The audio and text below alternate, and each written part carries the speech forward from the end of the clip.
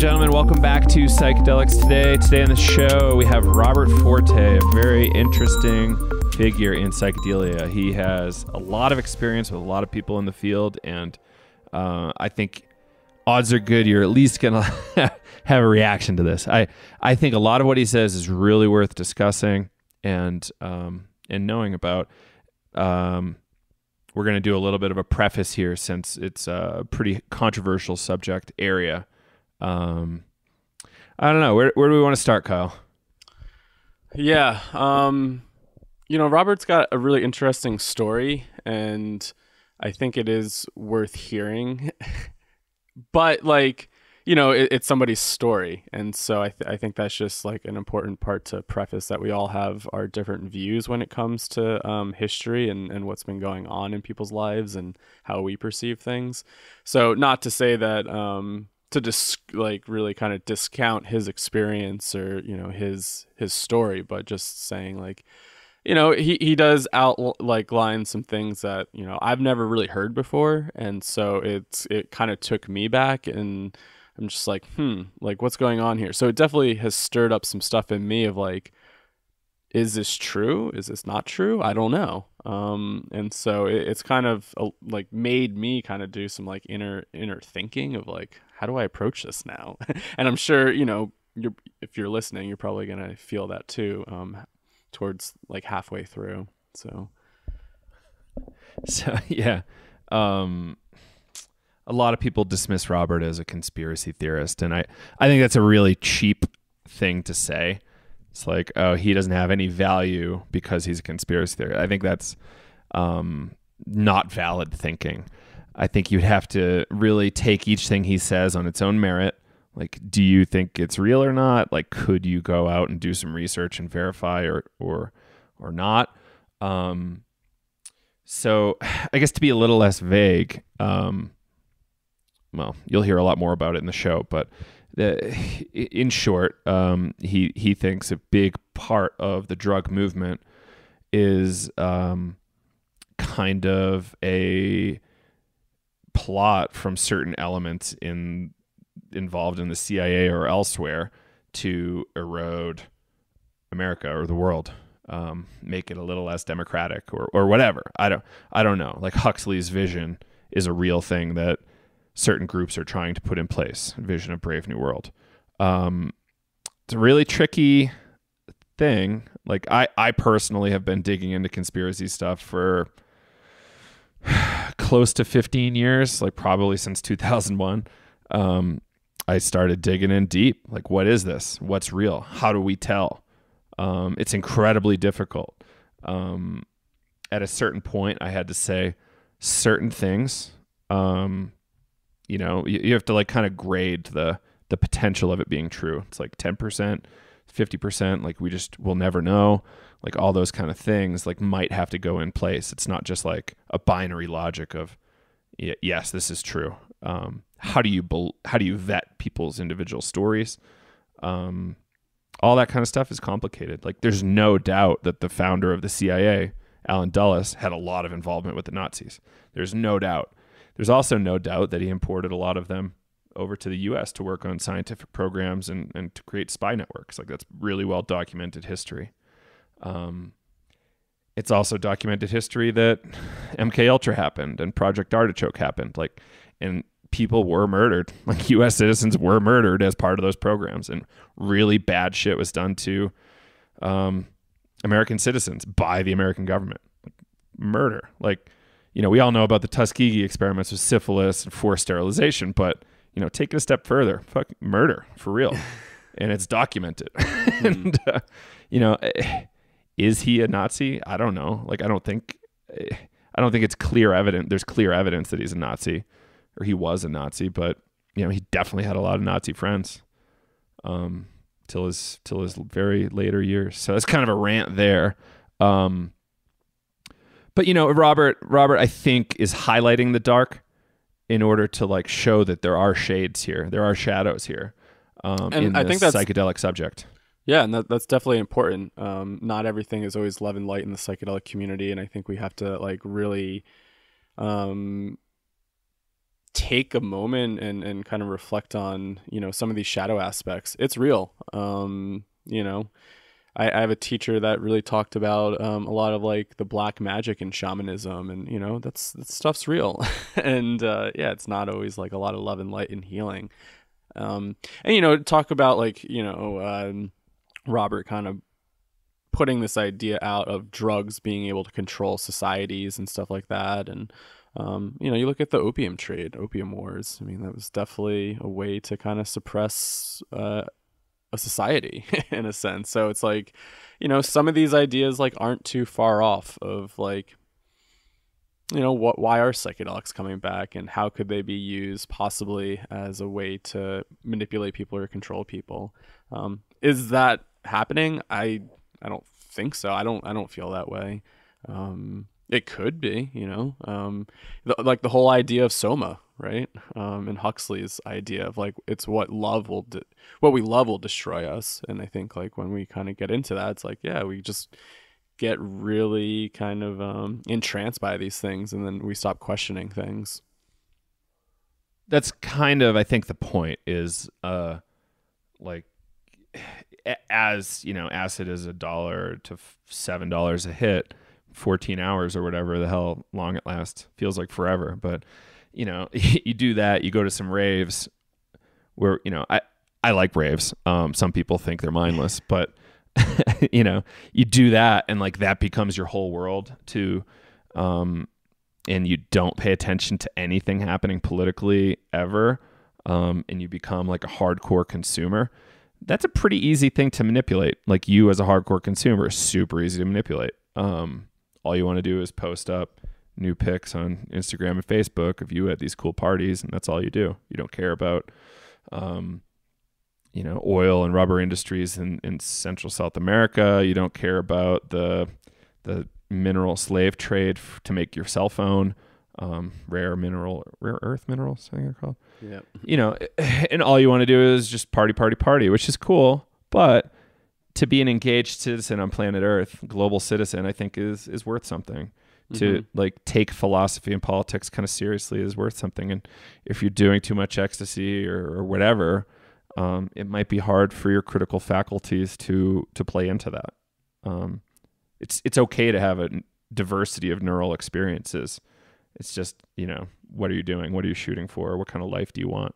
Do you want to contribute to having less people starve on planet Earth and mitigate the damage of global warming, all that kind of stuff?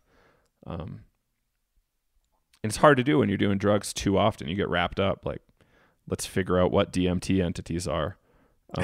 Like, is that important, or should that be more of a hobby?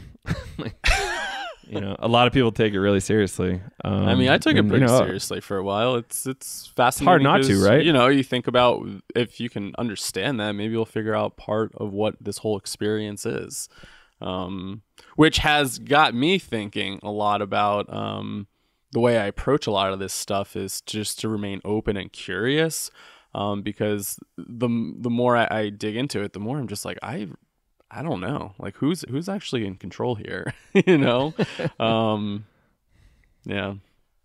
Right. So I usually approach a lot of things, idea. I think, with healthy skepticism now, by digging into the DMT entities for a long time and trying to figure out if that was real. Could have been, but how is it influencing my life at this point? I don't. Exactly. Like I spent a lot more time. I spent a lot more time on the conspiracy stuff than on entities and aliens and stuff like that. But there's enormous overlap. Like, who's to say those phenomena don't have some sort of conjunction? I spent a lot of time on conspiracies too, and maybe this is getting into a rant, but I think it's also important to highlight this stuff for this talk. But when 9/11 happened, I have a really strange experience with that. Somebody sending us an instant message, like a message on AIM, saying like, we're going to attack your country in 4 days. And 4 days later, that happened. And this person gave us all these key codes, and he said, these numbers and key codes are going to be on the planes. You have the opportunity to save your world. I remember seeing my friend, he sent me all these conversations and I was reading it. And so when we found out what happened, we were in middle school, 8th grade, and we just stopped and looked at each other and we just started counting on our hands and we counted to 4 and we looked at each other and we're like, holy shit, what is going on here? I got really wrapped up in that stuff because of that experience. Like, how do you, what is that? you know, somebody reached out to my friend and pretty much kind of said, in 4 days, this is going to happen. Didn't say where, when, or we thought it was a joke, but there's like, some reports in that conspiracy world that people were reaching out and telling people that this was going to happen. And how do you make sense of that? I don't know. So I guess let's kind of wrap this intro here. We can talk more on the other side. But yeah, so just so you're aware, there's some stuff in here that might make you angry. There's some challenging stuff in here. Feel free to have those feelings. Maybe write us an email or write us on Facebook. Let us know what you're feeling about it. And we're happy to have some dialogue. I'm planning to have dialogue with Robert about it and dig more into these ideas and, see what he's got. Like I think it's a valuable interview for us to have done. I think the only other time we did an intro like this was with Dimitri Mijanis. Mm-hmm. Because we were nervous. We're like, oh shit, it's crazy anarchist. But it turned out to be one of my favorite episodes. I'm like, oh hell yeah, nobody cared. So let us know what you think. Reach out, Psychedelics Today, email@gmail.com. You want to support us, shoot us a review on iTunes, share with your friends. And, maybe check out the Navigating Psychedelics class. We just put out a free copy version, Navigating Psychedelics 101.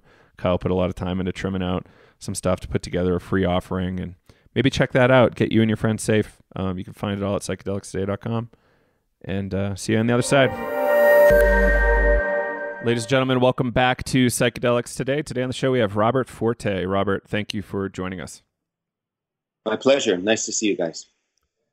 So you have been involved in the psychedelic world for a very long time. You know most of the most important figures in psychedelic history from working with them or being friends with them or otherwise. Like we were just talking about Frank Barron. We were talking about Oscar Janiger. So very very fascinating individual. A lot of connections and a lot of things to say about the psychedelic world. So thanks for finally joining us. And I think we're going to have a really interesting conversation here.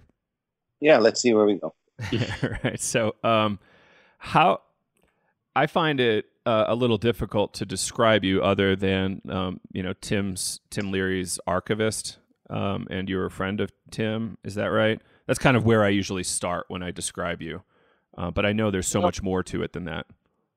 Yeah, that's not really fair because although that's true, I knew Timothy Leary for quite a long time.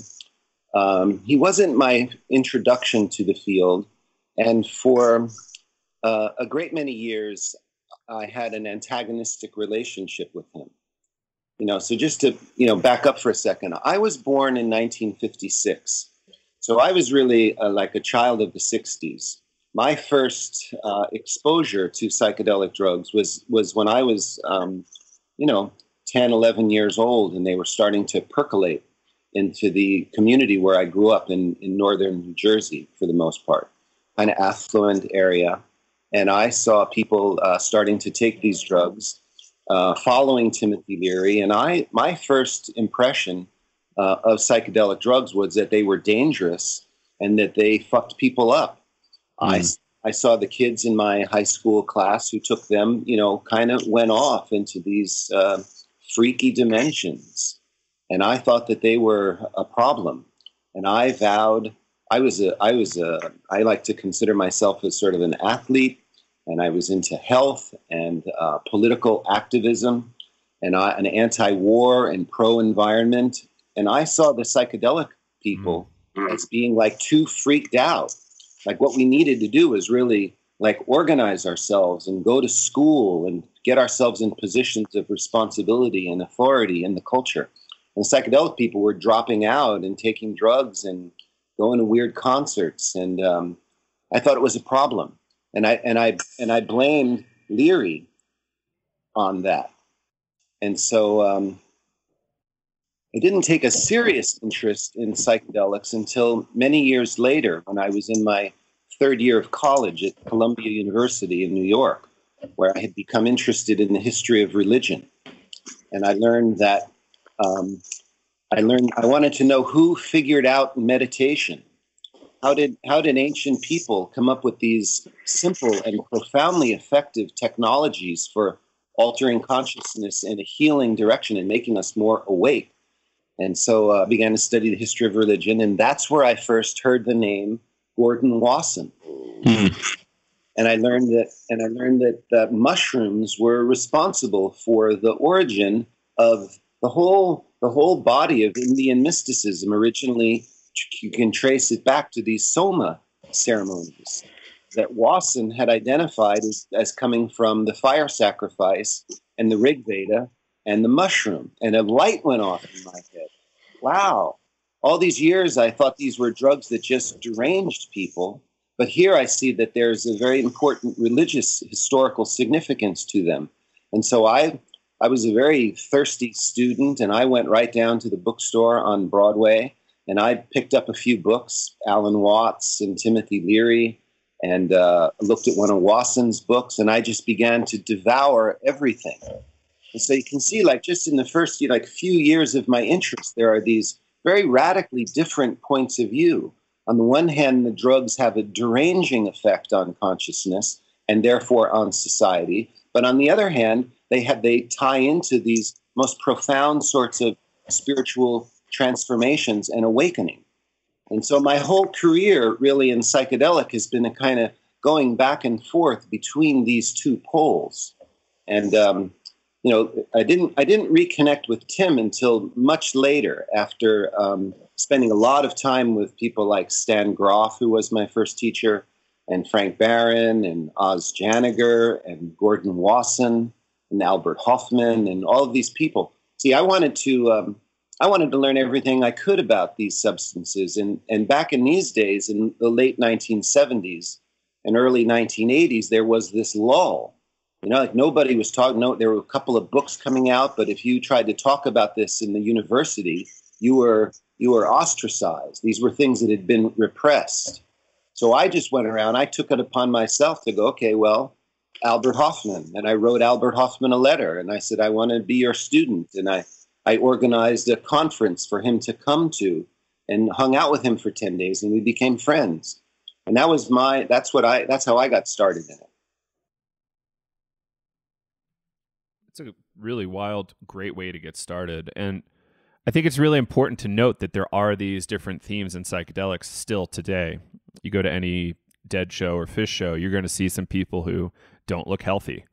And we can be using these things. You can still party and be healthy, people. I think. But it's so easy to go overboard. And that's one of the big things we need to watch for in this, quote unquote party world, not necessarily the therapy world. I think that's a very important point that you make, because it's really important. I find that as I'm coming out to speak more about this renaissance and things that are going on, not to polarize, like it's not, there's a lot going on here. And as you say, some of the recreational use of psychedelic drugs. Well, recreation is a beautiful thing. It's got a very key word in there, right? It's about recreative, right? There's nothing wrong with going to a concert, dancing, and having ecstatic experiences. But there is also a way that you have to understand that that can also be having a deranging influence on the society. And so it's very tricky subject to take apart these different poles and look at it holistically. The way you phrased the point you made at the beginning of your statement around how you initially thought people just needed to go to good schools and get involved and try to make change, I think in some sense we're seeing that, but I think at a lesser degree. But I do see that more people are trying to get engaged and less people are trying to just drop out totally, which is good. Maybe that's just, Facebook activism, but who knows exactly what we're seeing, because I don't know. Very important stuff. It's very important stuff. And,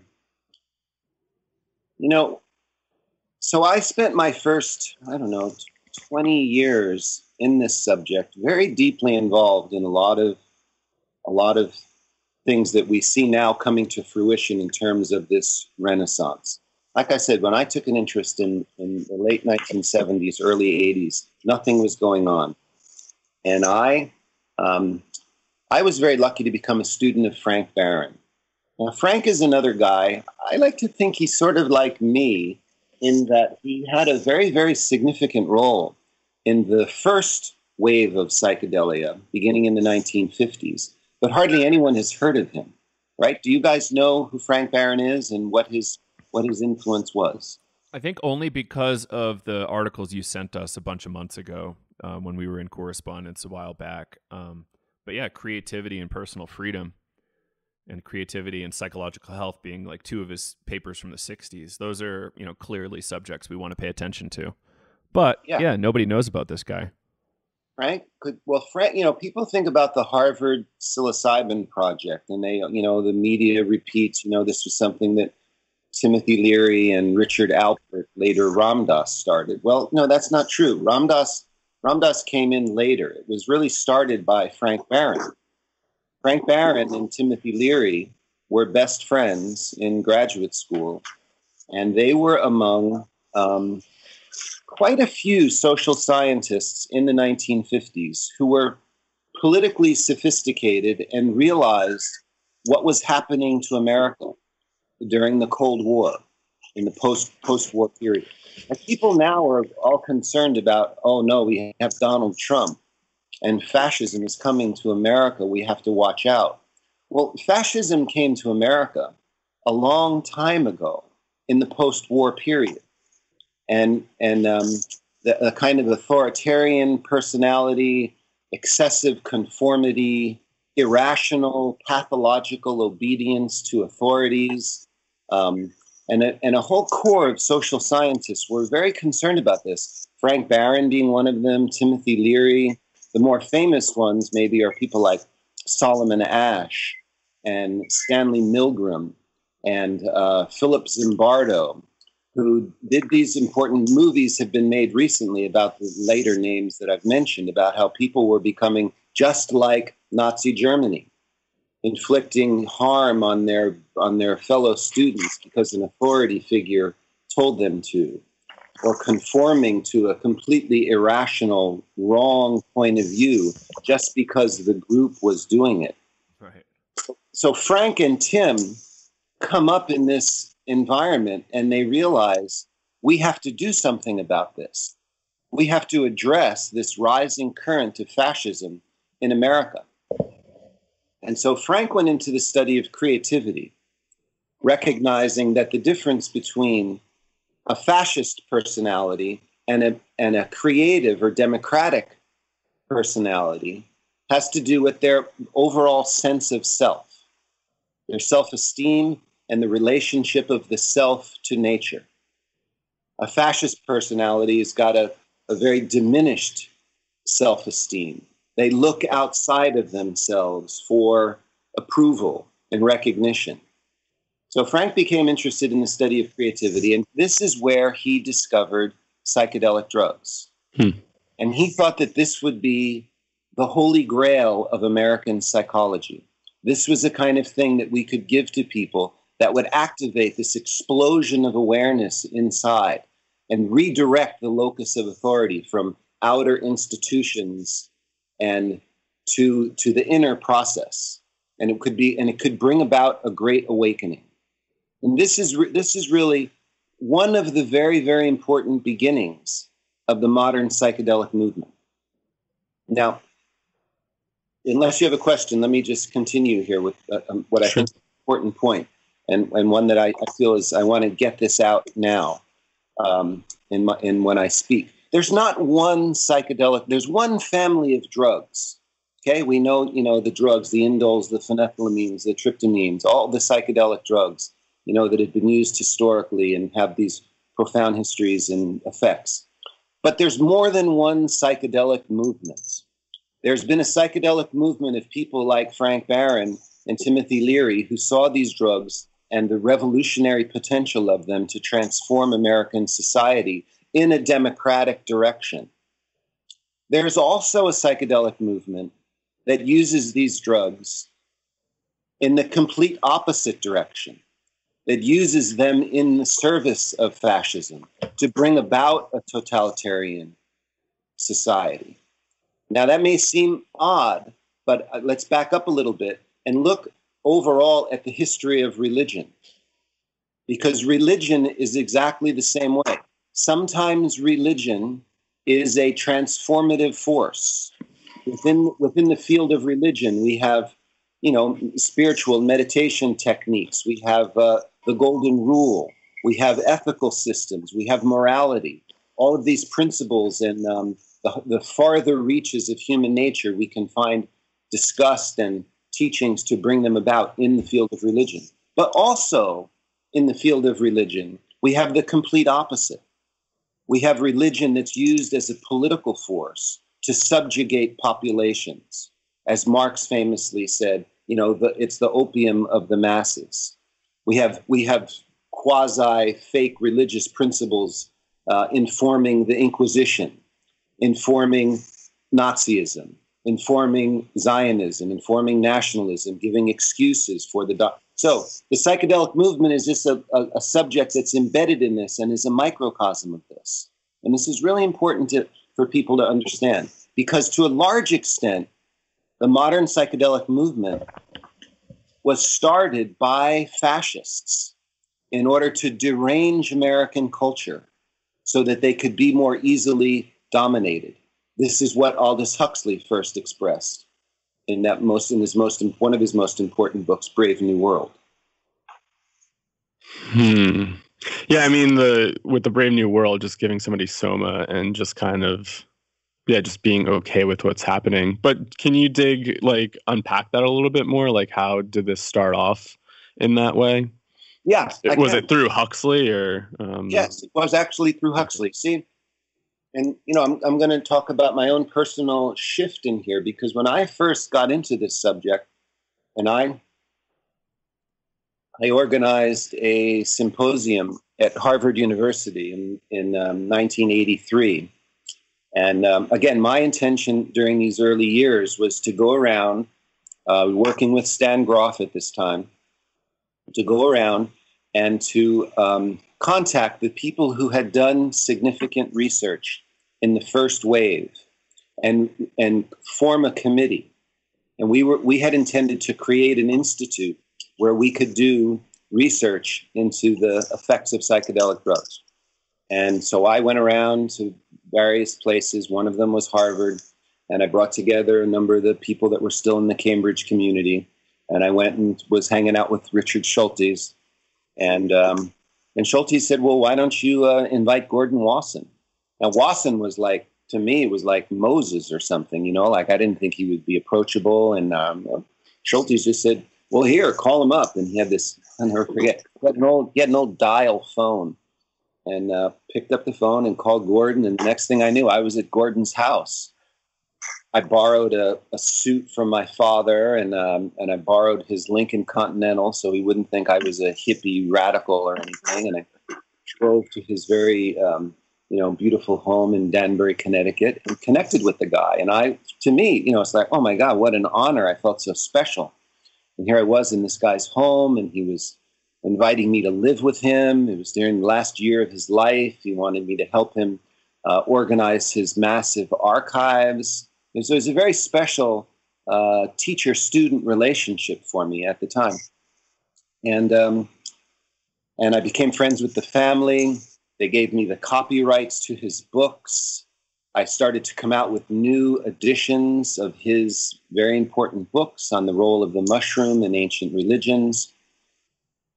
And then I came to a very disturbing discovery about Gordon Wasson several years after he died, when I was in his archives at Harvard. Harvard gave me a corner office in the herbaria, a secretary bringing me out trays of slides and materials from his archives. And I was like a kid in a candy store. I was so fascinated by everything. And I wandered off his mushroom studies and began to look at his personal correspondence and other things about his life. And so at this point, we knew Gordon Wasson was a Wall Street banker, right? It was a kind of irony in psychedelic history that the rediscovery of the mushroom would come to a man who was a Wall Street banker. Like, what's that? That what a weird little thing that was, you know, like the opposite of the psychedelic movement is a Wall Street banker. Well, I found out that Gordon Wasson, although, you know, it's kind of technically correct to say he was a Wall Street banker. When we think banker, we think of someone that's doing pension funds or interest rates or, you know, stocks and things. Well, it's true he worked for J.P. Morgan, and J.P. Morgan is technically a bank, but J.P. Morgan was a lot more than a bank. I mean, J.P. Morgan was a political force in the United States, not a democratic political force. J.P. Morgan was a major supporter of the Third Reich.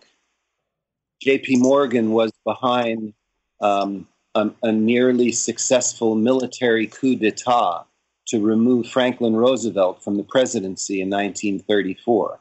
You know, I can see your expression there, Joe. Let's see. A lot of my critique really comes from a very solid background in American history, and a lot of these things will seem like wacky, but you gotta, you know, and I don't want to get too professorial here. I know this is just a podcast, but there are references, and everything that I'm saying is true. So I began to look into Wasson's. Wasson wasn't just a banker. He wasn't really dealing with money per se. Wasson was into PR. He was a propagandist for one of the most anti-democratic political forces in the United States at the time, J.P. Morgan.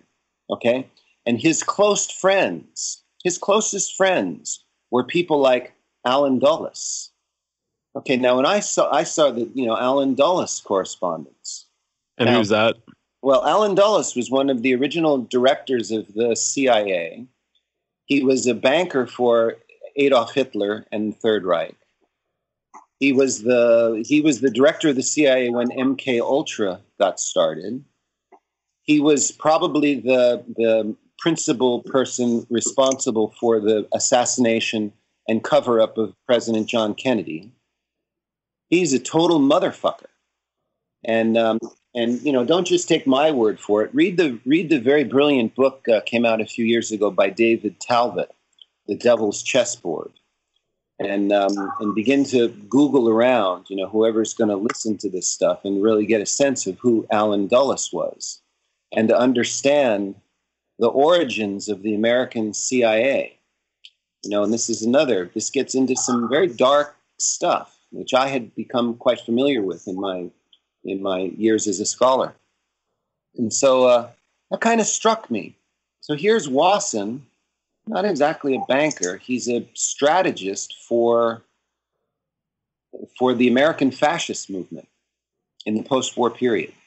That kind of struck me. And looking again at his letters, George Kennan, who was the architect of the Cold War and one of the principal operatives in what's known as Project Paperclip, which is the importation of thousands of Nazis into the United States, into positions of authority in publishing, banking,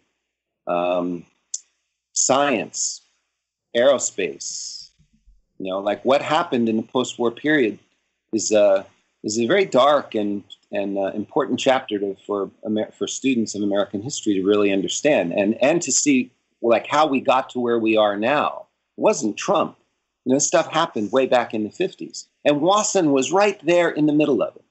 So that kind of set me off like, that's strange. So that's one thing.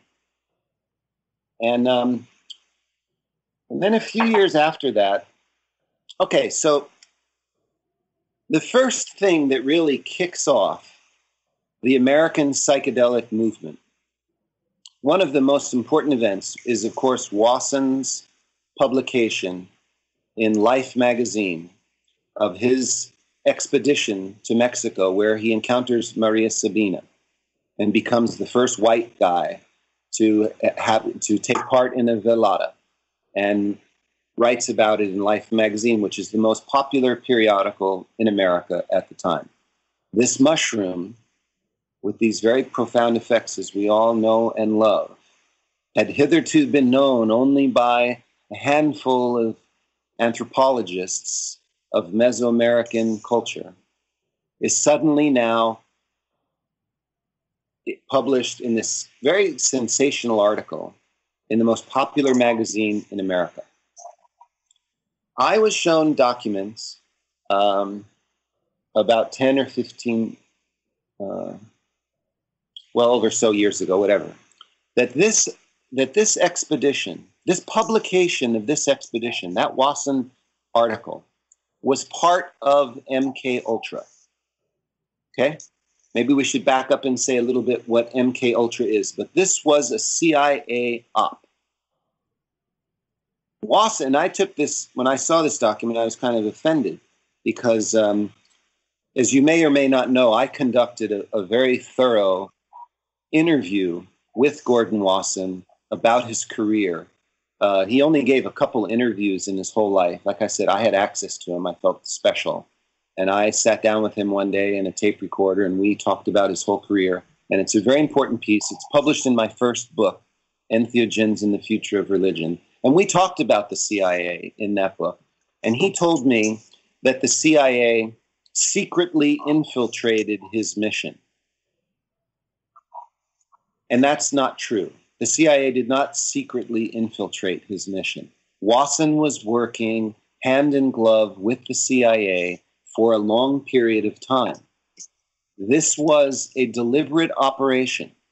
And so I've been asking myself, and I ask you, and I think everybody needs to ask this question, why would the Third Reich, basically that's how we can say what the CIA is, right? It's a continuation of the Third Reich.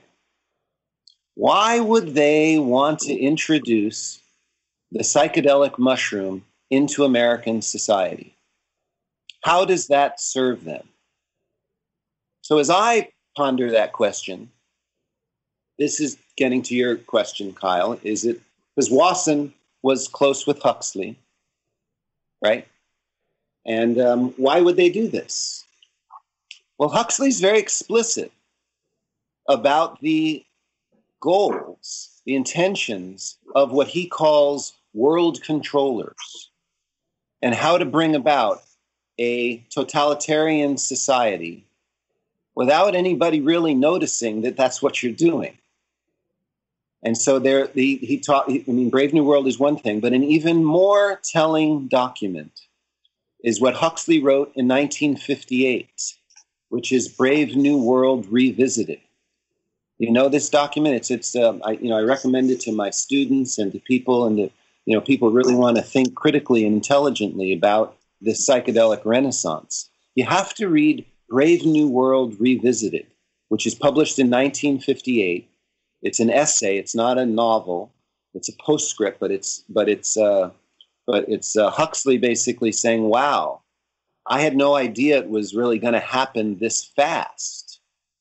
And these techniques of the world controllers have become much more sophisticated and much more effective. And he writes about, the advent of these new psychedelic drugs and how this is the new soma. And it's like having the image that I get, it's like throwing fairy dust in the eyes of a population. So they become so mesmerized and so enthralled with mysteries and psychological process and less attentive. They'll also become more trusting and more suggestible and more beautiful. I mean, people that take psychedelic drugs, we in effect become more beautiful. We become more creative. We become more turned on. But we are also distracted. And this is, I know a lot of these things I say are offensive to those of us that love these drugs, that we've been tricked to a certain extent. But this is what's kind of on the table, and I think that we have to digest. Go ahead, ask me another question. Really briefly, I'll let Kyle kind of add on to what I say here, but we talk quite often about how there's a lot of cult-like activity in the psychedelic world, extreme lack of critical thinking, and I forget where we got this line the other day. Let's not confuse being ungrounded for enlightenment. And I think that's, a very common thing in the psychedelic world. You feel ungrounded, but you mistake it for enlightenment, and as a result, start making all sorts of crazy mistakes. And briefly, I'll say that I've been kind of a student of CIA misbehavior for a long time, and I never exactly extrapolated it to being an extension of the Third Reich, but I never really equivocated the CIA to doing good work, ever. Like, everything I've really read has been fairly horrific. I'm not aware of anything other than stealing secrets from the Russians that I was okay with, but even that's kind of a fabrication. Kyle, if you want to add on, or Robert, if you want to jump in. Well, I don't want to go too far into this, but I encourage a serious, courageous student to look more carefully into the origins of the CIA and look at the individuals who created it and what their backgrounds were, and look at things like, I don't know, Reinhard Gehlen. Okay, so Reinhard Gehlen and Theodore Shackley, who became the Reinhard Gehlen was the chief of intelligence for the Third Reich. Mm. And he's one of these guys who defected before the supposed end of the war and created the covert operations aspects of the CIA and trained this guy, Theodore Shackley. And so what now a lot of the misadventures of U.S. interference in Latin American affairs, a lot of people don't even know about. A lot of this is the Gehlen Project. Henry Kissinger, this is where Henry Kissinger comes from, okay?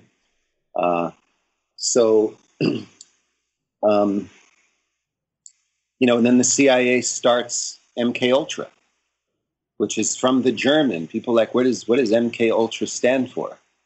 Well, it stands for mind control. Control with a K, like the German. Mind control, ultra mind control.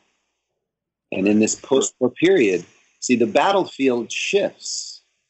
The Third Reich didn't give up their agenda of world domination. They needed to control the American population so that it wouldn't. The American spirit was not a global empire sort of spirit. It was an isolationist. It was take care of yourself kind of spirit. And there was a major shift in American ideology during these, starting in the 30s. Another really important character in this operation is Henry Luce.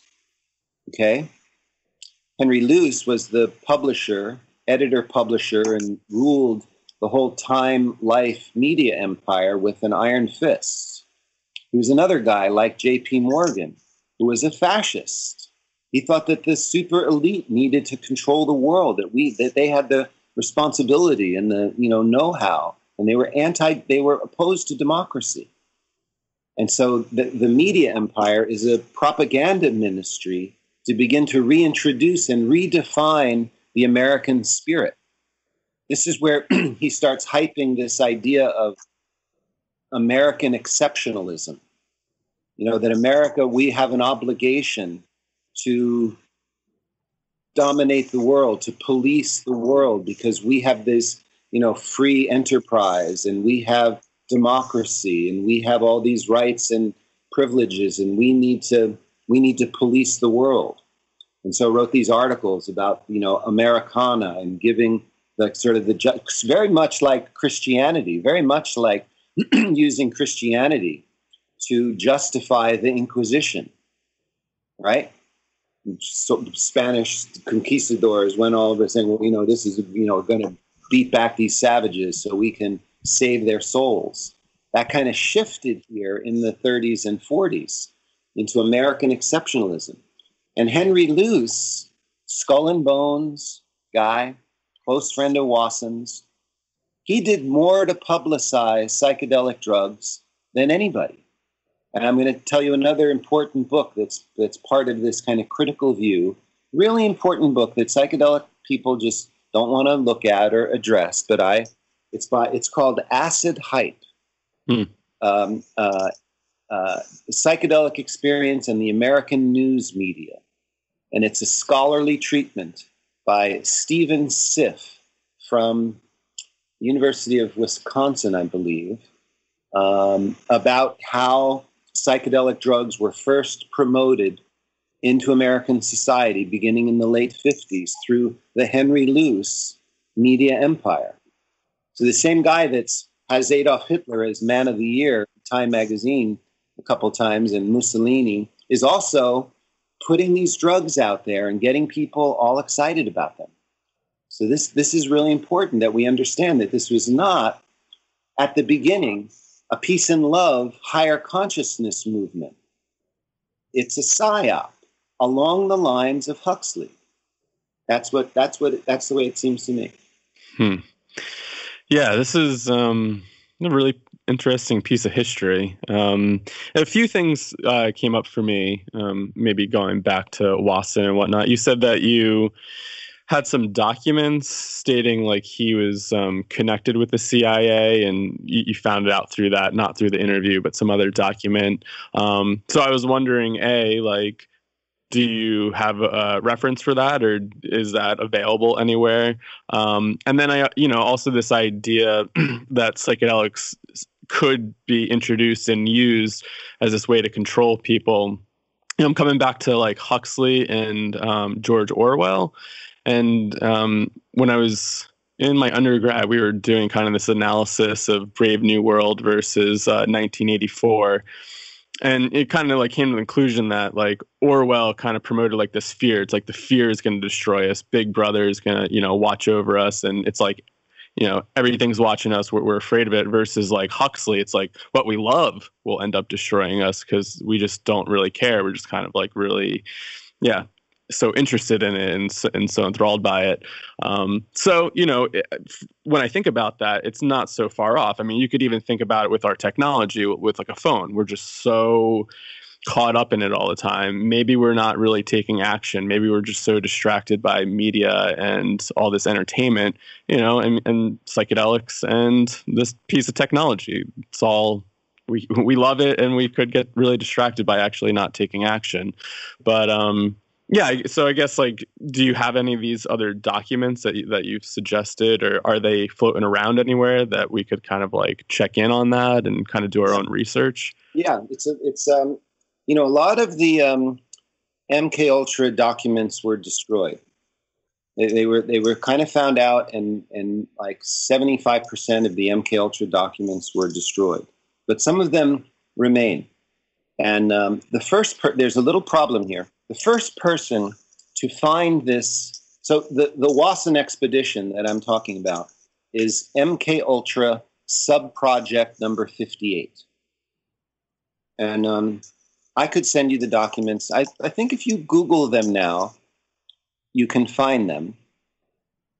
But I have to point out a certain problem in this, in that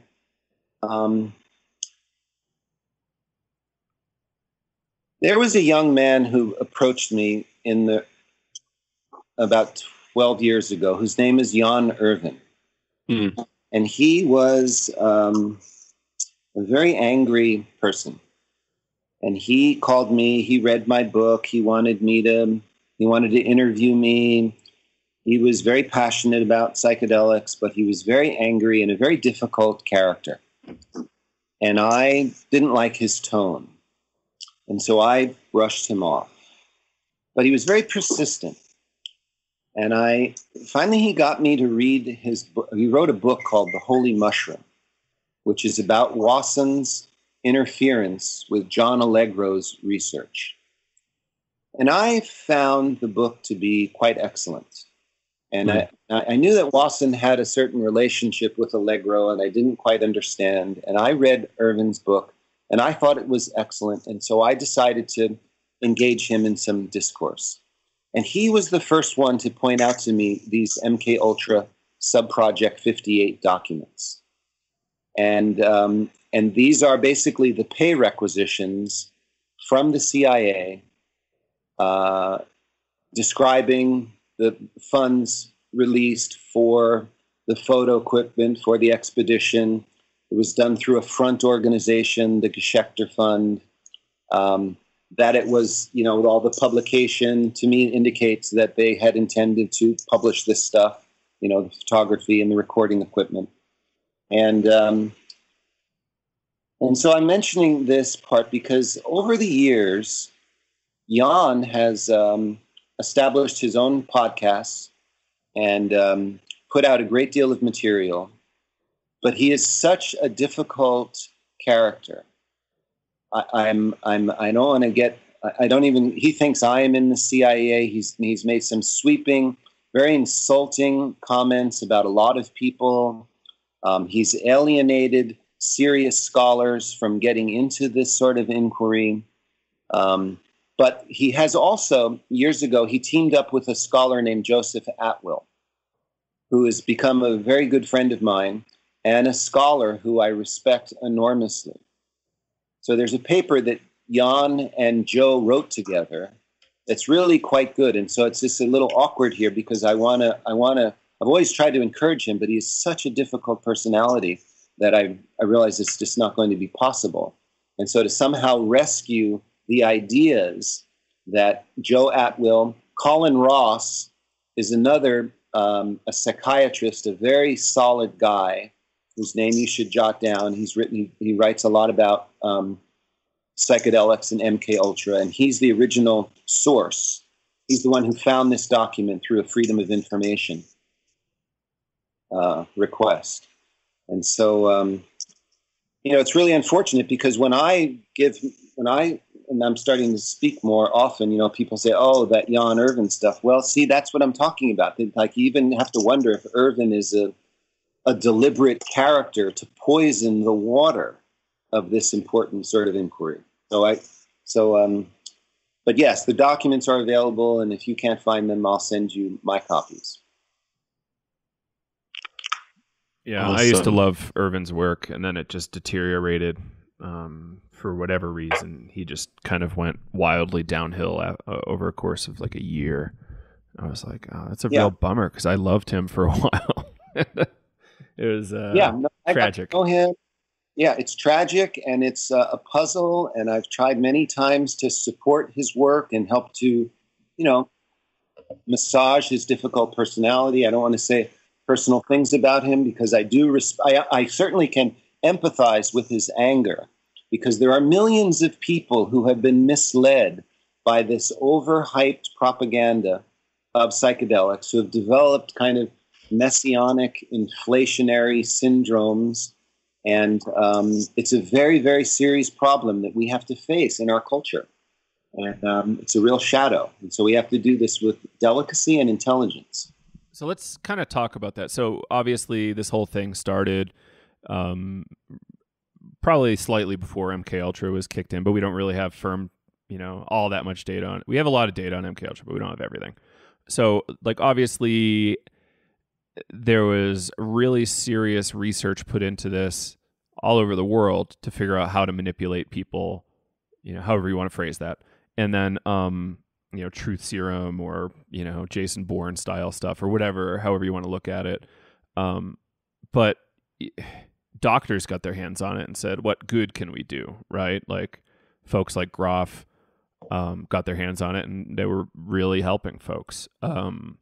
So there are like two sides of this coin, right? And then, what we're seeing now in a lot of festival culture or just culture, psychedelic quote unquote culture. It's not really much of a culture or community, but there seems to be this kind of set of people who are just hardcore fixed on doing as much as they can as regularly as they can and not slowing down and reflecting, maybe reading some books to see what other bright minds have said on the subject. And is that kind of what you're saying? Like it kind of takes them out of the political game when they get so wrapped up in the LSD thing. Is that kind of what you're trying to say, or is it more complex than that? Yeah, well, it's complex, but that's a good, it's a long conversation, and that's a good way to begin it. Yes. Let me just say something that the use of, you probably know this, but the use of drugs to control populations is the oldest trick in the book. It goes way back, okay? And another book that I recommend to students is a very fine book by a guy named John Potash, Potash. You ought to interview him as well. He came out with a book a few years ago called Drugs as Weapons Against Us. Okay. Now, the problem with that book is that he does not allow what you just mentioned, Joe, that there are positive uses of these drugs. He thinks that they're all poison, but it's a very good book. Like, for example, Skull and Bones, right? We all know about this notorious fraternity at Yale, which is where the CIA comes from, and it has its roots back in, where did Skull and Bones come from? Well, Skull and Bones comes from opium traffickers. That's where the fortune came from, I believe it's the Russell Trust. They made their fortune controlling the opium trade, okay? And they're very significantly involved in this whole psychedelic movement since the 50s, okay? So Drugs as Weapons Against Us, that's a good book. Now let's shift in a little bit to what you're mentioning, these positive aspects of the psychedelic drugs, because even though the CIA was largely responsible for funding a lot of the research that went on in the 50s and 60s, including Timothy Leary's, does not mean that everybody that's paid by the CIA is a conscious CIA asset, or doing things what the CIA wanted them to do. I mean, when I spoke with Timothy Leary about this, he said, you have to understand, Robert, that back in those days, we didn't realize the CIA was all bad. And there were ways to take the power of these drugs and use them to subvert the fascists. I mean, I'm writing a screenplay right now, and it's like, I look at the 1960s as a period of chemical warfare in the United States, with both sides using the same drugs, but with different means, with different settings. You've got this, and it's mostly about Leary. But if you notice Leary's life, look at the difference, say, between Leary, Kesey, and Huxley. Okay? So Huxley's saying, let's administer these drugs to the society through the psychiatric profession, through the elites, through the institutions. And when that happens, the elites and the institutions are really being empowered. It exerts a very conservative influence. Kesey doesn't have any kind of political. Kesey's just saying, let's just get all fucked up and freak out. That's like an apolitical message. But Leary, Tim was unique and distinctive because he believed in democracy. He was a humanist. He wanted to equalize wealth.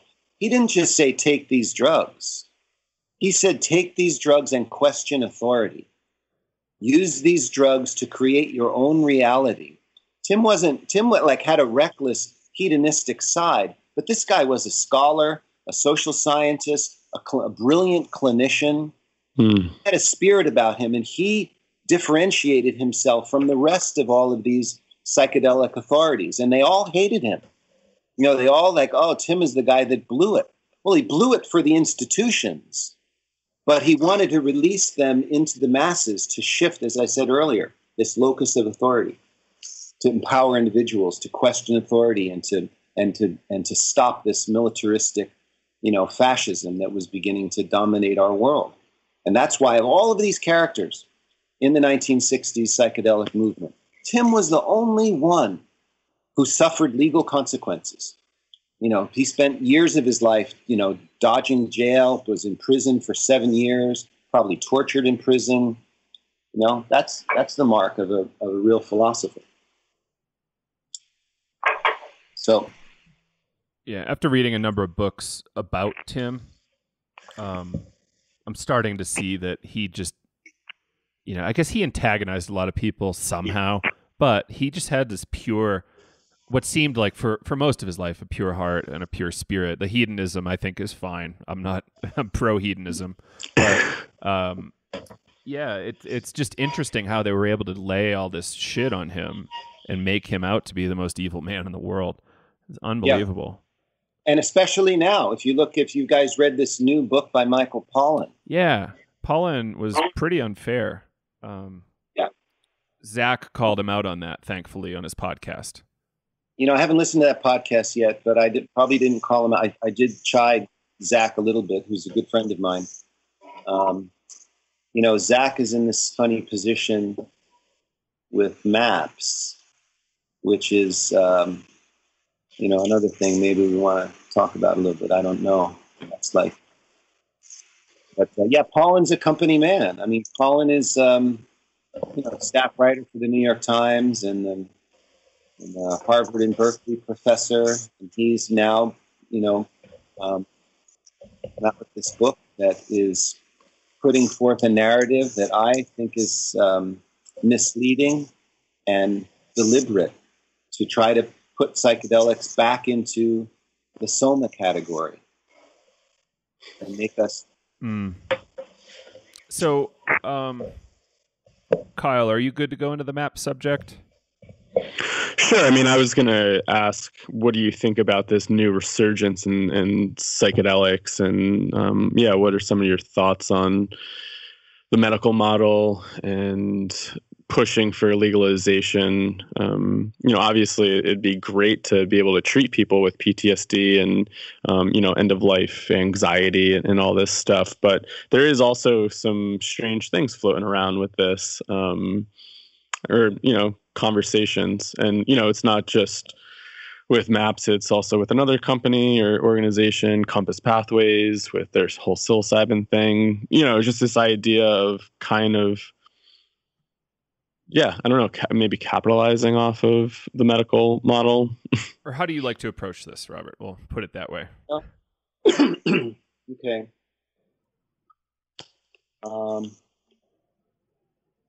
One way to look at it, see what happened. Let's see. What happened with LSD in the 50s and 60s and 70s is a kind of recapitulation of what happened. What happened with MDMA is a recapitulation of what happened with LSD. Okay. So here's this drug that is discovered or invented, and it's put out into the society in order to cause chaos. Some people find out that it actually has really powerful beneficial properties. And so the drug is made illegal. So these really powerful potentialities of the drug become thwarted. Responsible physicians and good-hearted healers are excluded from using this drug. And the drug can only be controlled by the underground, by the CIA. Okay? This is what we saw with heroin too, right? Heroin has got important medical applications. When it's made illegal, it becomes, a horrible menace to the inner cities. And of course, that very important book by Alfred McCoy, The Politics of Heroin in Southeast Asia, about how that's all controlled by the CIA. It has political and economic reasons for doing that. It fucks up the cities. It makes huge profits for the CIA. Same with LSD. Now let's shift into the 1980s and MDMA and the creation of MAPS. And this is something that I was quite involved with. I was given my first MDMA in 1981 through an associate of Timothy Leary's. I was amazed. Wow, what a great drug this is. This is the perfect drug to reintroduce the field of psychedelics. It's a moderate, intermediate, altered state of consciousness. The unconscious and the mysteries of the human spirit don't get thrust upon you. You're invited into them. It can empower there were so many incredible applications of MDMA that I decided to devote my life to it. As typical of my ways back then, Tim told me that the guy that really you needed to talk to about MDMA was Alexander Shulgin. And so I hitchhiked up to Berkeley from Big Sur. I was living at Esalen. Hitchhiked up to Berkeley and walked into Alexander Shulgin's office. He was teaching at Berkeley. And I introduced myself as a young man that wanted to understand psychedelics. And I had MDMA. And wow, what a great drug. Could I get some more from you? And he laughed and he said, oh, no, I couldn't do that. And we chatted for about an hour or so. And I told him where I was coming from. And he said, but I can teach you how to make it. So I thought, well, that's terrific. So within a short while, I had gotten some chemists together for the University of California, PhDs, and we set up a lab up here on the campus, and we started to produce MDMA. And I began to go about turning people onto it. Now, the deal was, this is not an illegal drug, and we want to keep it that way. So this is secret. I'm going to give you this drug. I'm going to ask you to write down what happens to you. Use it with someone you love. Candlelight. Secret. You're going to love it. And so this is where Rick Doblin gets his first MDMA. And Rick, of all the hundreds and hundreds of people that were part of this 3 or 4 year long project, Rick didn't keep the secret. Rick, who was a brash and, kind of charming college dropout at the time, and he was, to my mind, exactly the problem that we were going to try to avoid in the reintroduction of psychedelic drugs in our society. It's just kind of hedonistic, partying sort of atmosphere. I know that now the history is that Rick said he always wanted to be a psychedelic psychotherapist. So Rick didn't keep the secret. Rick calls the government. We had said, I wasn't the only MDMA chemist in Northern California. I wasn't actually the chemist. I was just sort of the one who organized the project. There were many of us. There were several different labs around and a great many psychotherapists in the Northern California area orbiting out of Esalen who were using MDMA in secret with really great effects. Okay, Rick Doblin takes it on himself to call Ronald Reagan's drug czar, Carlton Turner. He calls the media.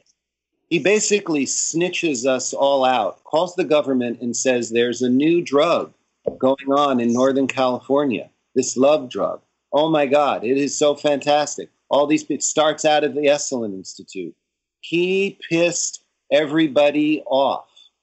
I had been working on this project, organizing psychedelic researchers. It was all top secret. We thought this was going to be a great opportunity to reintroduce psychedelics into the culture in this moment of calm. But Rick and helps create this whole big sensation around MDMA. And by doing this, he positions himself, he ingratiates himself to the government and becomes the poster boy for MDMA. And then, I turned on a bunch of people in this time. Rick was one of them. But I also turned on the president of the American Psychiatric Association, people at the Harvard Medical School, at the University of Chicago Medical School, and one particular guy named Charles Schuster, who became the head of the National Institute of Drug Abuse. And what we saw almost overnight was MDMA going from this secret drug used by clinicians with fantastic results to it becoming the most popular recreational drug in the world. It went from a secret thing with little labs all over the place to a huge thing controlled by the Israeli mafia, making billions and billions of dollars over the next couple of decades. The therapeutic effects of the drug are almost completely squandered. It becomes a huge cash cow for the underground Israeli mafia mostly, and you can Google this. It's like cocaine and heroin are the province of the CIA. MDMA is a Mossad operation. Okay, Google that. You can find important things written about it. And this phenomena of the rave scene starts to happen, where it's like almost overnight, there's things like big warehouses all over the world, and thousands of kids tripping on this MDMA stuff and all these adulterants. And instead of it being a drug that really empowered the individual and brought about these experiences of intimacy with yourself and one another, this mind-numbing music and kids just frying their brains on this, this like monotonous, crazy and then the memes change, like Leary's meme of the 1960s. Question authority, think for yourselves. The meme in the 90s is it's all good. It's all good. I mean, so what's happening, what I'm telling you is happening, is that this is the Soma. This is Soma being released to the masses, just making everybody feel like everything is okay, when everything is not okay. And so Rick made a whole career of himself. Rick is basically a government agent. MAPS is basically a government agency that's trying to validate a prohibitionist model. It blows my mind how successful he has been and how uncritical so many people are, like from the psychedelic community, throwing money at MAPS so researchers can do research with MDMA. He doesn't do a damn thing for the overall psychedelic community. When Rick is successful having his so-called nonprofit corporation charging $12,000, that's what they expect it's going to cost, $12,000 for 4 or 5 MDMA sessions. It's still going to be illegal for you, Joe. It's still going to be illegal for me. Kyle, if you get caught with MDMA, unless you've paid Rick Doblin and these government agencies, he is certified MDMA therapist, it's a prohibition model, right? It's monopolistic, and we are aware of that and talking about that pretty often, because they are going to be the only ones that have that license, and that really, to me, sucks. That's not. It's good that somebody's doing research. It's not good that there's multiple monopolies out there. Yeah, and that's what's going. That's been the plan since the beginning for him, right? In cooperation with the government. Like Rick, we'll let you do your thing. You can raise your money. You'll make it seem like we have a legitimate scientific process going on. The Israelis will continue to make billions of dollars tax-free from these drugs and fund their covert operations, just like intelligence agencies have done since the Roman Empire, and somehow pretend that you're really a champion for individual freedom. It's hilarious in a way. So there was a comment a while ago, I think I caught you make on a lecture. No, it was some YouTube lecture. You've probably seen it.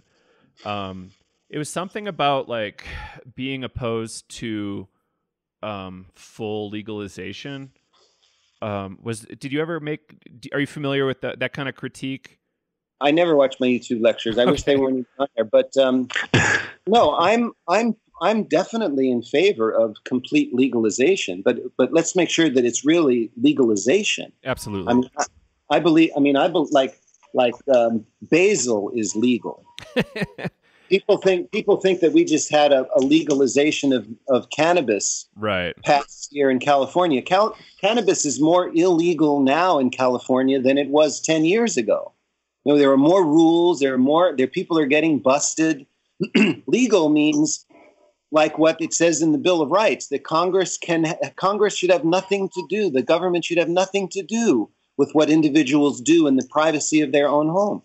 That's legal, you know? And you trust in the common sense of people, you know?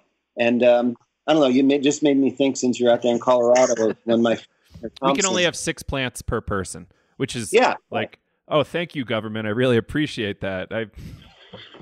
6 plants is nothing, because the real subversive power of cannabis comes from eating fresh, raw cannabis.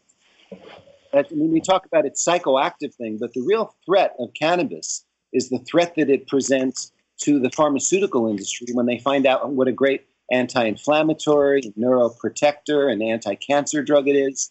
But you need to grow lots of it. So fresh, raw cannabis, you say, is a good thing to try? Oh, definitely. I'll try it out. Yeah. I finally have my I've heard good things about it. People juice it and stuff like that. Yeah. No, the real power, the real philosopher's stone of cannabis is the THCA, the non-psychoactive. Unpyralized, huh? Yeah. Yeah. So that's a whole nother thing. But so MAPS is a government agency that's tricking people into thinking it's for the people. It's a corporate strategy where a very small number of people benefit profoundly, while the rest of the population is sort of subservient to their relationship to the government. It's kind of psychedelic oligarchy that's being created. Well, so I'm sure people listening are probably like, whoa, what's going on here? Or maybe this is the first time they've heard of something like this before, and it might be rubbing them in the wrong way. I don't know.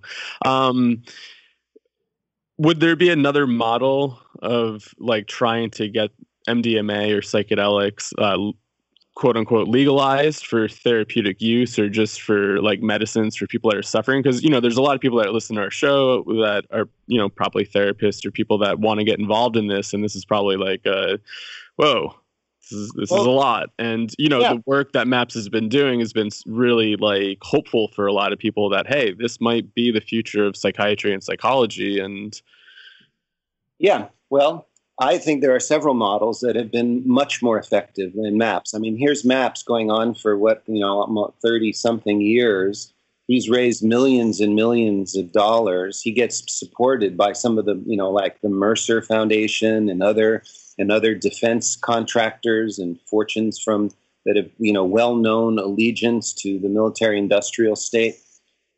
Much more effective model, for example, one that sparked just a few miles from where I live in Northern California, when we first passed the California medical marijuana initiative back in, I think it was 1986, and that sparked movements all over the country, where millions of people, until there was a reaction from the establishment, millions of people could use cannabis for their own medical use.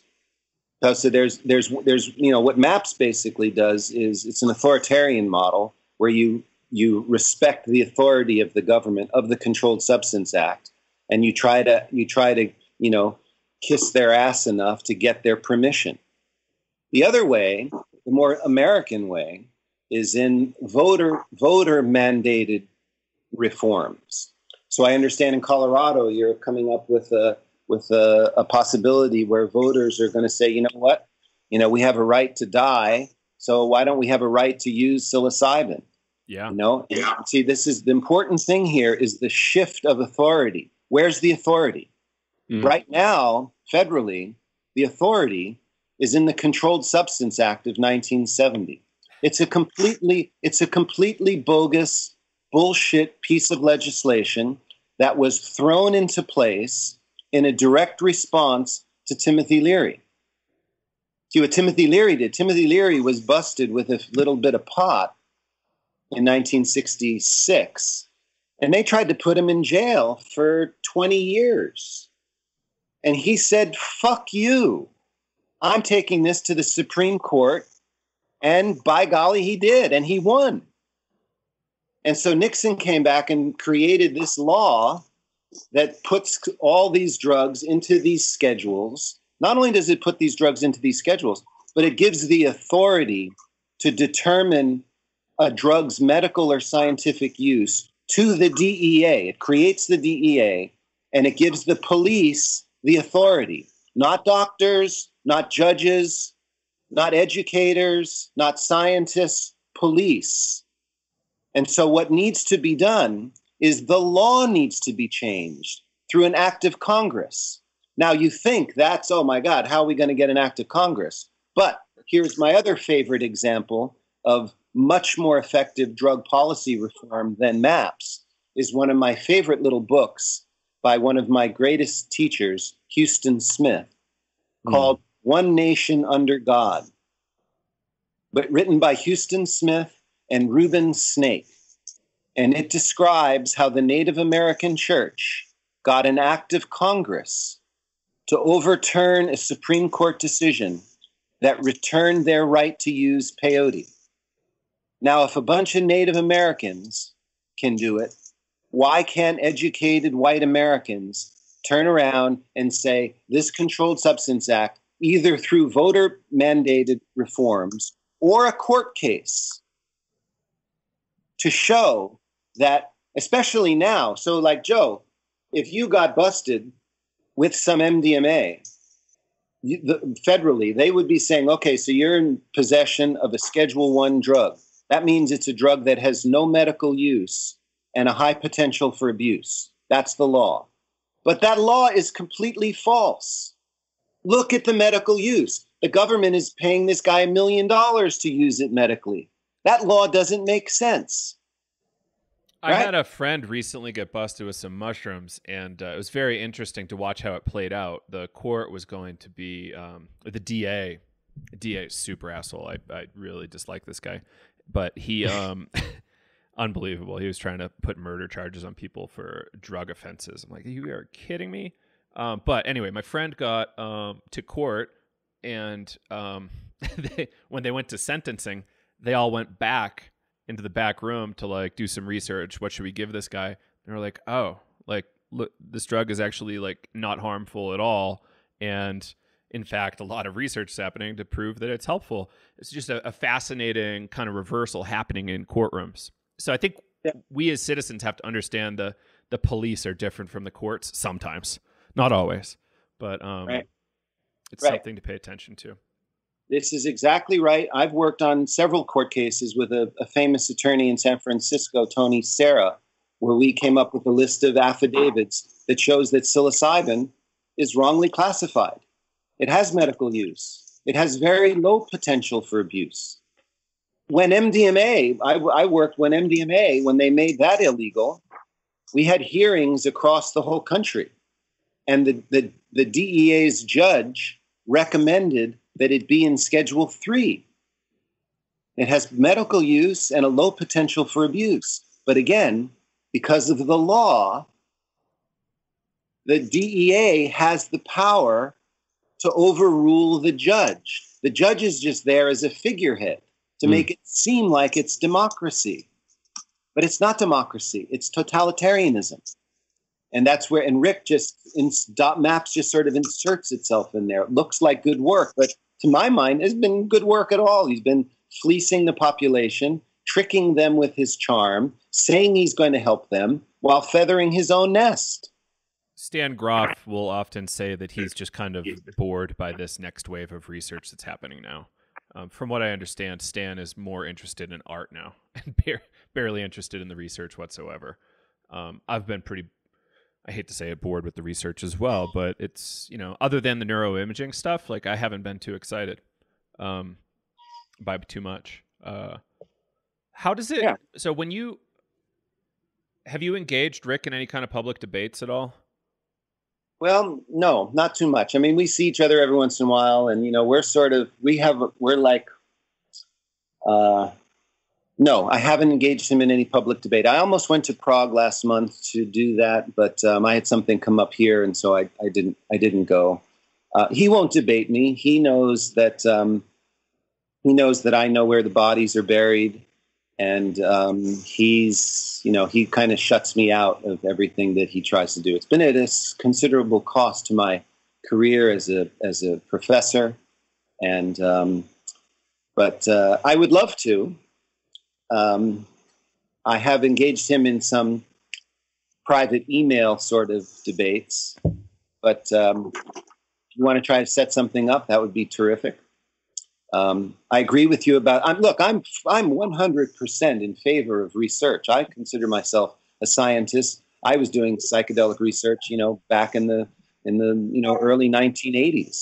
I've taken people, done cancer research with ayahuasca, and I'm all for research. I think I disagree with, like Leary had, stopped research. Leary didn't stop research. Leary was just being an Irish rebel, and he did the research, and he made more researchers than anybody. Right. You know. Cool. So we're about an hour and a quarter. I feel like we could talk for another 7 hours. Yeah. Well. So maybe we should start to wrap it up. I'm glad we got some of this stuff out. I'm sorry if I got a little bit ranty. I think we have put out some good things, and maybe a good discussion will follow from here. We'll have to have you back on. And any final remarks on my end? No, just thanks for sharing your story. And I just would really encourage people to do some more research. And, what you've been kind of throwing at us, it makes me want to dig in and do some more research on some of this history, because, some of it I'm unfamiliar with. And so some of this is really new to me, and I'm just like, how do I approach this now? Just encourage other people to get out there and just kind of dig into this. And yeah. Well, fantastic. If there's anything else I can do to spark a conversation, I'm glad to. Kyle, I'm probably going to be in Vermont for a month or so this fall. If you're still out there, we ought to connect. And that'd be lovely. And let me know. Okay. All right. So, mention my books too. That's part of these things. If people listen, I've published, my first book is called Entheogens and the Future of Religion, which Houston Smith says is the best single inquiry into the religious significance of psychedelics. I'm very proud of that. A collection of writings that come from conferences and interviews that I conducted in the early 1980s. And then I did. We didn't talk about the Albert Hoffman thing, but then I decided to connect with Leary. And so I did a book about Timothy Leary, his memorial volume. I did it. I was living at his house during the last year or so of his life, several days a week. It's called Outside Looking In. And some really important and interviews in there, conversations with people like Andy Weil and Houston Smith and Richard Alpert and Myron Stolaroff about the some of the stuff that we've talked about. I didn't get too much into the CIA then because I didn't really know as much as I know now about it. And so it'd be nice to see more people reading those books, and really appreciate the work you guys are doing. I've checked out your website, and I do see that you understand this multi-level thing and aren't just falling for this hype. And so I hope we got some good material out there, and appreciate your time. Absolutely. Robert Forte, thanks for joining us, and really excited to have you on again in the future. Hey, thanks a lot. Welcome back from that interview. Hope you enjoyed it. So what do you think? Definitely let us know. Psychedelics Today, email at Gmail. Really would love to hear from you and your thoughts. I, for one, think Robert's very thoughtful. He's been around forever, obviously has known gazillions of people in the psychedelic movement that have passed. So he has been in the thick of it for a really long time, has had interesting access. And this is where he's landed. Any of you could land anywhere in this opinion spectrum. I don't know. I advise reading more books, learn more about MK Ultra at the very least. I'm really interested in some of those documents he was talking about from the Wasson archive. It would be really interesting to see some of those. And, I think I've seen him post different things like that on Facebook, and it has been really interesting to follow like some of his story and see some of these documents. But I'd love to dig in a little bit more about that and, it is really interesting. It's like a piece of history. It's like, is this true? And it would be really cool to see some like facts about that. Because if it is, like, well, why aren't people talking about it? I hate to say this guy's name, but I'll do it. Jan Irving had a whole series of podcasts about like the Huxley connection. And I was really drawn in. I wanted him to prove it. Like I, for whatever reason, I was just sucked in and raptured going, okay, great. This looks really cool. I'm really excited for you to lay this out for me. And to me, he never laid out a smoking gun. Like he did here and there lay out that some of these people had fascist or far right-leaning tendencies, but it just never seemed much more than that. I always was ready. Like I'm reading this book right now, Devil's Chessboard, about Dulles, the CIA chief, longest running CIA chief. And, I was ready. I wanted that smoking gun to make me believe he was doing Nazi stuff. It depends on what you want to say Nazi stuff is, right? Like, is Nazi stuff, exterminating undesirable races? That's pretty fucking blatant and intense and particular. Or is it a far right-leaning, fascist, plutocratic thing where, like, you have 5 companies running the country? You got like what, Comcast, a pharmaceutical company, and like NBC and Fox, and like those are the 4 companies that you're allowed to, that are licensed, and everything else is out. Is that what you're talking about, or is it like a suppression of the left, which is also part of it? Like that's why Nazis and USSR didn't get along. It's like one was far left and one was kind of far right. I don't know. Like, what do you think about that little rant there? Yeah, like I said, I think towards the end of just like trying to do more research on this stuff, I don't know I'm not too familiar with like political history, so I always have a hard time commenting on these different aspects. So this is something I feel like I need to brush up on. So this was, just reflecting on the interview, like a little bit challenging to me because, like I said, I didn't have a lot of this history to kind of be like, how do I ask questions about this?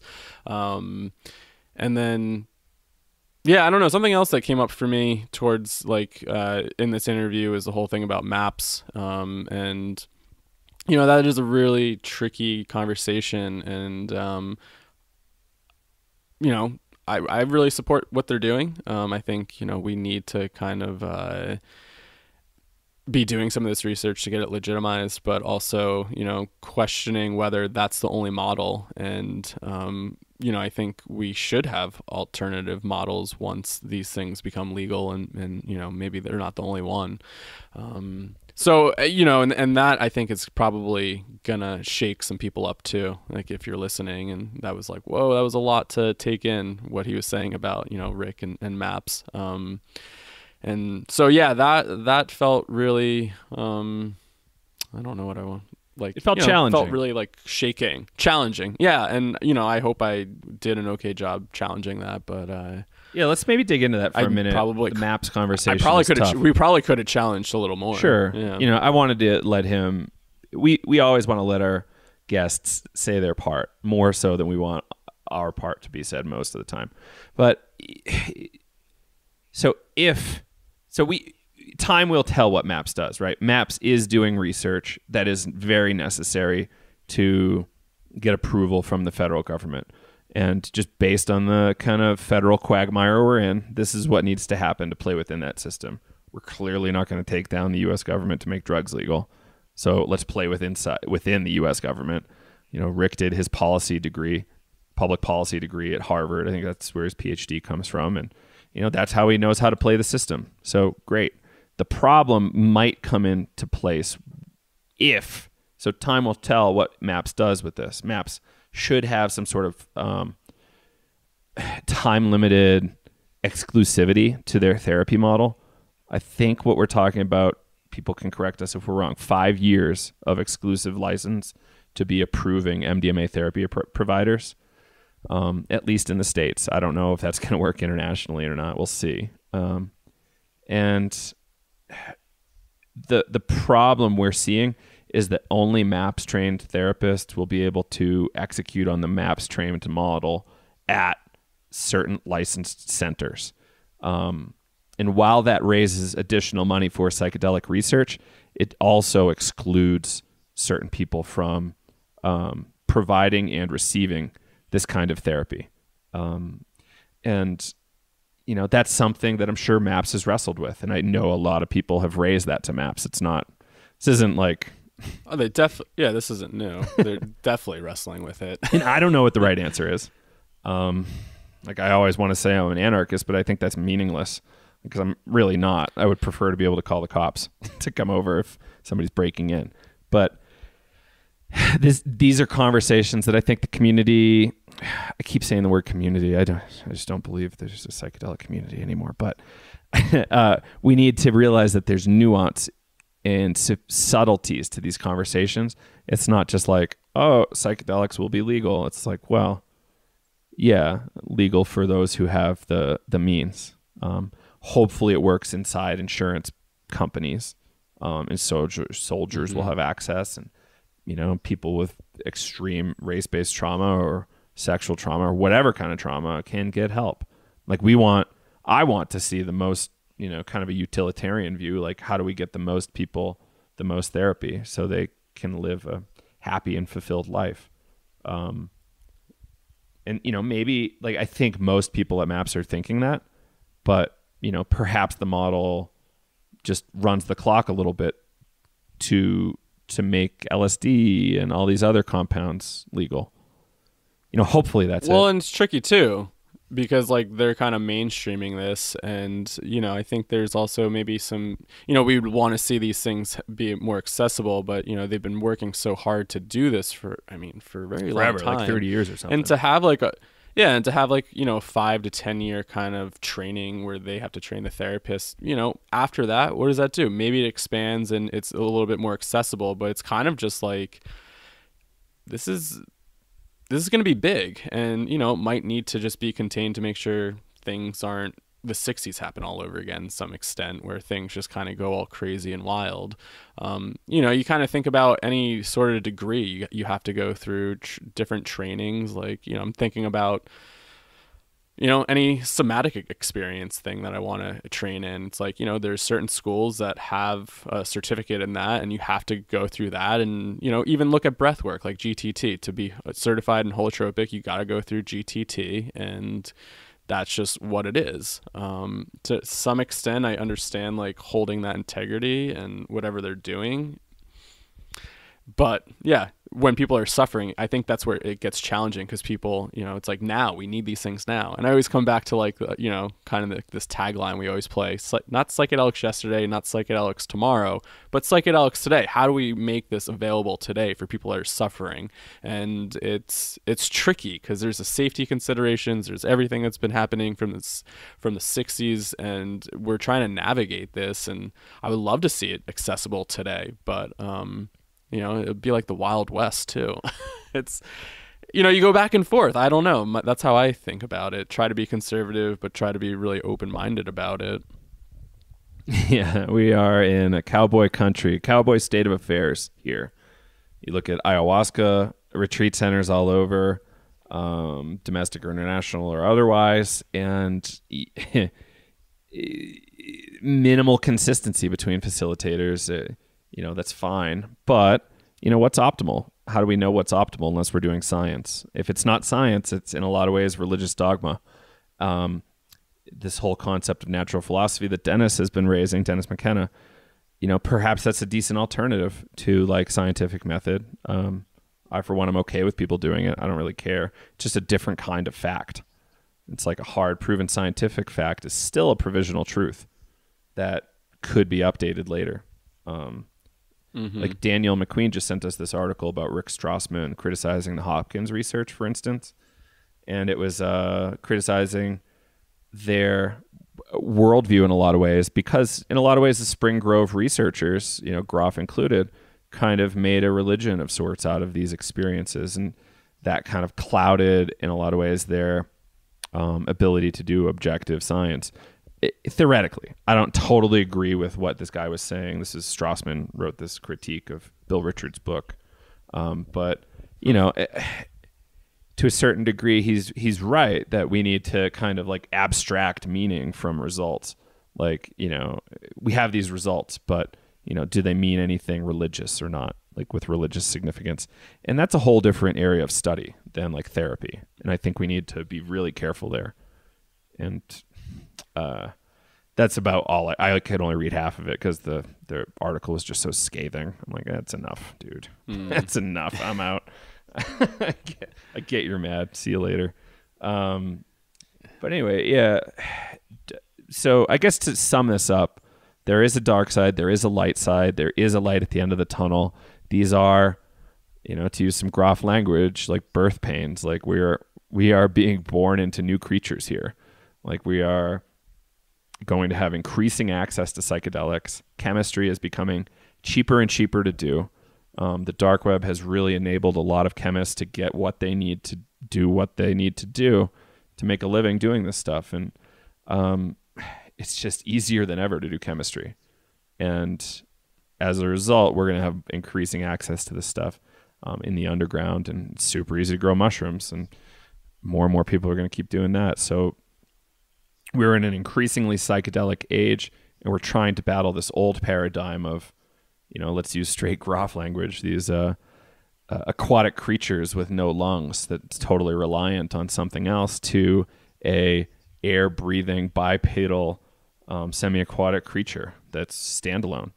So we're totally reliant on this umbilical cord, and then we're totally independent in a lot. Well, not totally independent, increasingly independent as we age. So, you know, there's some metaphors there that we could learn from. Like, do we want to always ask for permission? Do we want to work inside the system? These are all adult decisions we have to make, and it's complicated. It's scary. It's a whole new level of discourse that we're going to have to deal with. And how do we keep people safe and out of harm's way?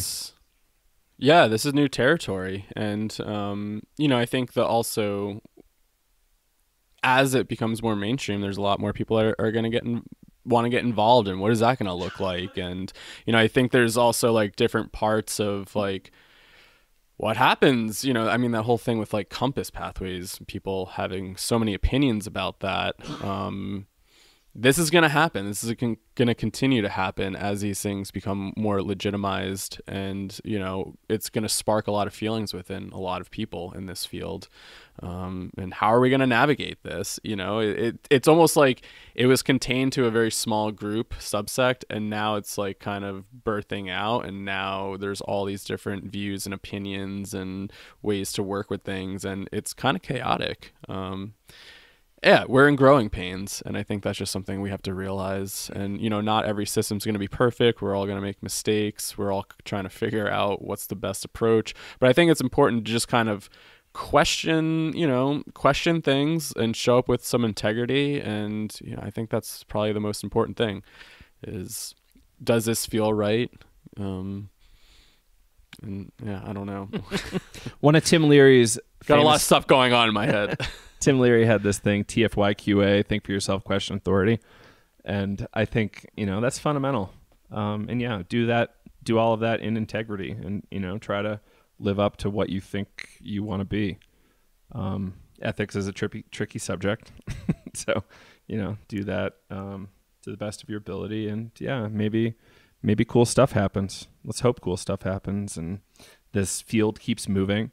And it's important to keep people in dialogue, right? Like, I think Robert has been shut out a lot of the time, and why not converse with him here and there? He's put out some pretty meaningful books. He's got a lot of experience. Let's tap him as a resource. You know, he's got a lot to say, not just about the dark side, but about the light side. Briefly on commodity, I've wanted to blog on this for a little bit. I think I have a draft blog post going, but like people are afraid of commoditization of psychedelics. To me, commoditization is different from monopolization. There's, you know,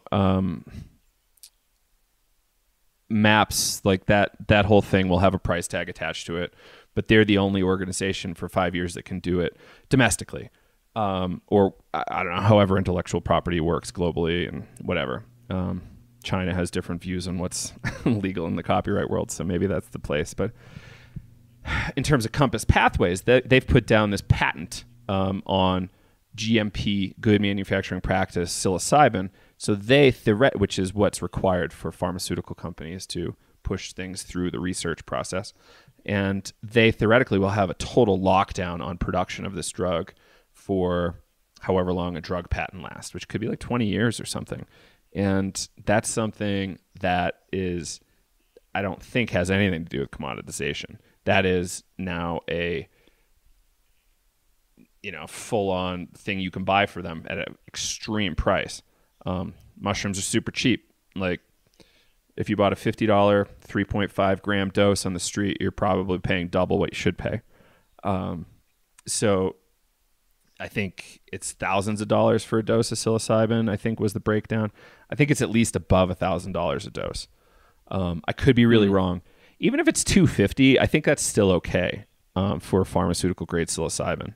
$250 a dose. But, that's still And I extreme. think about this in terms of like, say, is this just being used in clinical setting, whatever, versus, mushrooms, you can grow your own. Like, and if, I don't know how the laws are going to end up shaping, but, maybe that's how it works in the clinical model. But if you could do this more in like a psycho-spiritual personal development model, maybe you can go get mushrooms somewhere else and not pay the $250 for the synthetic in a clinical setting, Right. They're the safest of all recreational drugs recently established, but yeah, there's so many options. And, do you want to just fight Compass Pathways, or do you want to work for religious liberation? Like maybe make a religion in Massachusetts or New York that's all around mushrooms, or Ibogaine.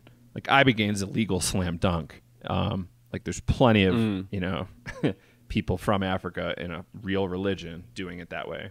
There's people in Mexico with a real religion doing mushrooms that way. That way you have religious protection for always having these compounds on you, and you have a religious right to eat these things. And there's so many ways to approach this subject and make meaningful change. I just had a conversation with a lawyer yesterday out of Chicago who I think might end up doing some stuff like that, which would be really cool. I would love to get involved with that. It's just a matter of freeing up time. Yeah. I don't know. Anything else you want to say? No. Yeah, I think, this episode is running pretty long with the intro and outro, but thanks for sticking with us. I think, this episode just, I guess, brought up a lot of stuff for us, so we wanted to kind of debrief about it and just chat. But yeah, we hope you enjoyed the episode. If, if anything came up for you, please send us an email. We'd love to hear your thoughts on it. Yeah, hit us up on Facebook too. And again, if you want to support us, check out our website, psychedelicstoday.com. If you want to leave us a review on iTunes, that'd be super cool, or Facebook, that'd be sweet. If you want to get more educated on psychedelics, perhaps check out one of our classes, psychedelicstoday.teachable.com or psychedelicstoday.com to learn more. Our class is really jam-packed with great stuff, and odds are good you could save a life by taking that class. So check it out. We have a free version up if you want to do dip your toes in the water. And what is a 30-day money-back guarantee if you do buy the full one? Yes, 30-day. Teachable allows that, which is pretty nice. Yeah. No one's given their money or got their money back yet, or asked for it even. So I think that means we're doing something right. Yeah, a lot of great reviews so far. And, if you can't support us, Patreon or buying a course or anything like that, feel free. I think, the most important thing would be really helpful for us is if you take a piece of content that you really like, an episode, one of our blogs, and just share it. Just share it around. Natural kind of growth that way really helps us out. Spread the word. All right. Thanks for listening, everybody, and see you on the next episode. Peace.